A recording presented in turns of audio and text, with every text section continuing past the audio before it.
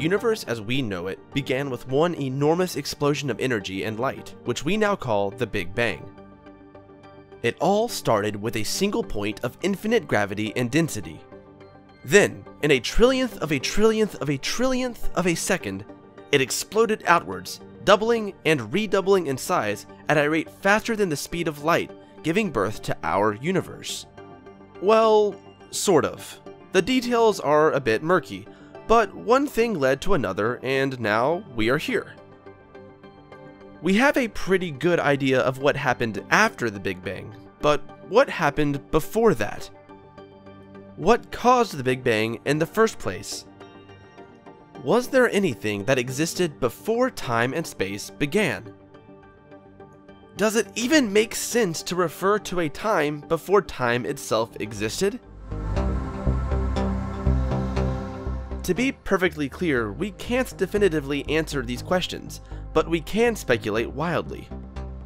According to the famous scientist Stephen Hawking, there was nothing around before the Big Bang. His theory of no boundaries lies upon the assumption that the universe has no boundaries and that neither space nor time existed before the Big Bang. To understand the theory better, grab your universal remote and hit rewind. Our universe is constantly expanding, so if you move backwards in time, then the universe contracts. Rewind about 14 billion years and the entire universe shrinks to the size of a single atom.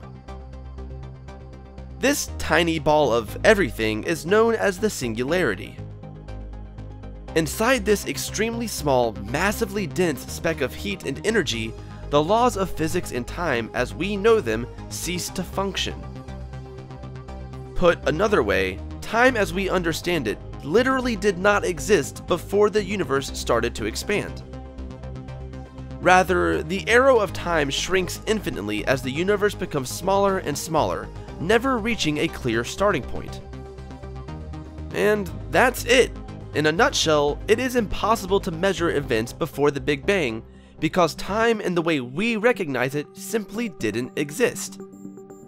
Of course, Hawking's theory about the dawn of time is just one of many. There are several hypotheses that attempt to explain what triggered the universe into being. For example, another theory is the mirror universe theory. According to this theory, our universe is a mirror image of one that existed before the Big Bang. In the previous universe, everything was reversed, including time.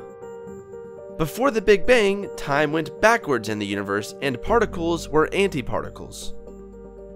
If you were to crack an egg in this anti-universe, from our perspective in time, it would seem to go from a puddle of yolk to a cracked egg to an uncracked egg to inside the chicken.